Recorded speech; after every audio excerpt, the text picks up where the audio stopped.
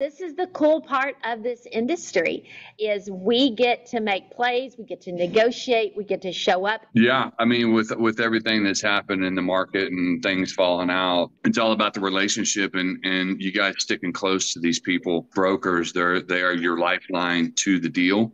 And so, the closer you can get with them and get them to open up with you, it goes to show you how far these relationships go. Love it. Many people that can underwrite it, as many people that are looking through and, putting it through the stress test, the better. Some people may underwrite super conservatively. Some will give a little bit more leniency, and that's the cool part is you get to see it in different, it's all projections, right? So the numbers need to work, but also are we in alignment? And this is something, Sean and I are also learning, is making sure that we get updated financials as soon as they're out, right? Even if we're in the middle of June.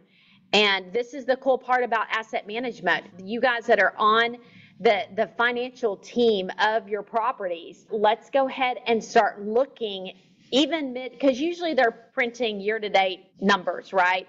And so we're already looking at where the income is coming in, because when is rent due? Usually about the 5th, the 3rd, whatever.